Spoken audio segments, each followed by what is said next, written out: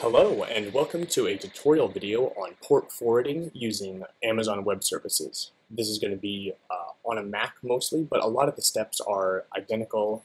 The only difference is going to be how you do the SSH command. We're going to be using terminal, but for Windows users you're probably going to have to use PuTTY. And you can get more information from Amazon Web Services themselves. So what we're going to be doing today is we have a very simple server that is listening on port 8080, and when we run this and go to localhost 8080, we can see that we have a test HTML file that's being served up here. And right now, though, this is only accessible from our local machine, so what we're going to do is make this accessible from anywhere in the world, as long as someone has a network connection. And to do this, we're going to use the Amazon Web Services EC2 instance. So if you don't have an account already, there's a link in the description of the video to get over here. You're going to have to create an account. And then what we're going to do is we're going to create an EC2 instance. So come over here, we're going to create a new instance. We're going to use an Ubuntu instance. The T2 micro is totally fine because there's not going to be much on here, and it's eligible for free tier, so you don't have to even pay to get this access. So we're going to go over here to the configure security group, and we're going to add a new rule, and it's going to be all traffic from anywhere is allowed, because we're just going to be transmitting data through the EC2 instance from anywhere to our computer and then back out to anywhere. So all we have to do, we're going to hit review and launch, then launch, and now we're going to create a new key pair. If you don't already have one, that's fine to set up. If you want to use an existing key pair, if you already have an Amazon Web Services instance, an Amazon Web Services account, that's fine too, but we'll create a new key pair. So here's our key pair is going to be ports, doesn't matter what the name is, and then we're going to download the key pair, and we need to know where that is for later, and then we're going to launch the instance. Okay, so the instance is now launching. If we go to our EC2 instances here, I have a number of instances, but this is our new one, so I'll call that port tutorial, and we see that it's initializing and it's getting ready to run. So while we're here, let's go find that port forwarding PEM file, and what we want to do is we want to bring it into a very accessible place so that we know how to use it. So we're going to wait a few minutes for the instance to run, and then we're going to continue. Okay, now that our instance is now running, it doesn't matter if the status check is still initializing. That's just for the Amazon backend to show information about it. So we're now running, and what we're going to do is we're going to hit this connect button. And here's where the Windows version is going to change slightly. Windows users may have to use this PuTTY. Mac users, it's built into terminal. So what we're going to do is first we're going to make our PEM file only privately viewable. So we're going to go chmod 400, and then we can just drag this right in, enter, and then we're going to connect, so ssh-i, we're going to drag that PEM file back in here, and we can just copy this right over to here. We're going to say yes, we're sure we want to connect, and then we're going to let the terminal SSH connect right into Ubuntu. So you should see, welcome to Ubuntu, we're now connected, and now we have to change a couple things about our network instance so that we can correctly port forward. So if you ever want to see where you are, you can just list the files, figure out. So I already know we need to cd back to, so it's there, cd two dots again.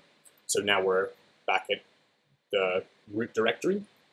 And now we want to go into etc. and SSH. So we do cd tc / SSH. Now that we're here, we can list the files that we see, and we want to be editing the SSH config. Unfortunately, there's no GUI for this, so we're going to have to edit it using VI. SSH config is a important file, so we need root access. So the way we do that is we do sudo vi ssh d config. We're doing the sshd config, not the ssh config, because this is the setting that we need to change. So we're going to hit enter, and now we're in here. We can scroll however we want. The thing we're adding is we want to allow gateway ports, and let me make sure that that is the exact.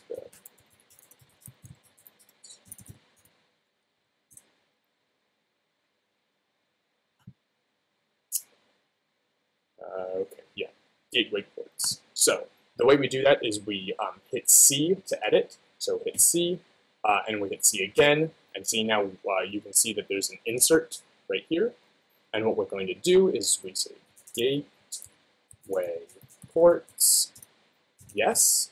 Now we hit escape, and we hit just type wherever. It doesn't matter where the blinking cursor is right now. You just type colon, and it pulls your cursor down to the bottom, and X. And now we just hit enter. So now we've changed the SSHD configs so that we're allowing gateway ports. Now all we have to do, we need to restart the SSH service. So we do sudo service SSH restart, and we see that it stopped, and then it's now running. So now what we've done is we've adjusted the SSHD configs to allow gateway ports through, and we've reset the SSH to allow the to enable those changes. So now all we have to do is we are going to create a new connection, and the way this one works is it's SSH -R, and then whatever port you want to use. So I'm going to do 8080, and then it's localhost 8080. And what this does is any information that comes in to Amazon services from 8080 is going to be directed to our local machine at 8080. So that's the port number. We're going to drag in this PEM file, and now we're going to do Ubuntu at, and the place that we need to go is going to be in our EC2 management console. We have this port tutorial, the public DNS address. So it should be right here. And now we hit enter. Oops, sorry. You have to add an I, SSH-R 8080 localhost 8080-I.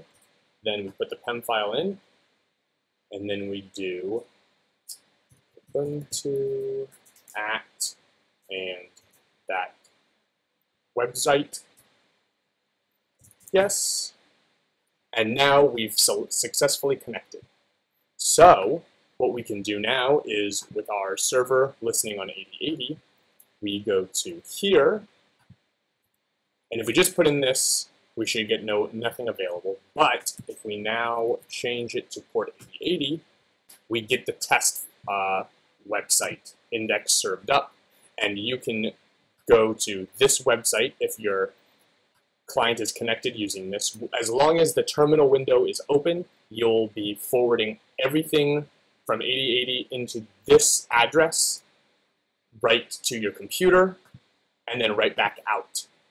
So if we did any other type of more serious logic, we would see that we got that logic, that we got hit, and then we sent some information back.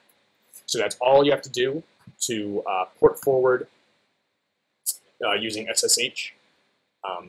So now all you have to do is give people this address and the port, and they can access the content served up from your local machine.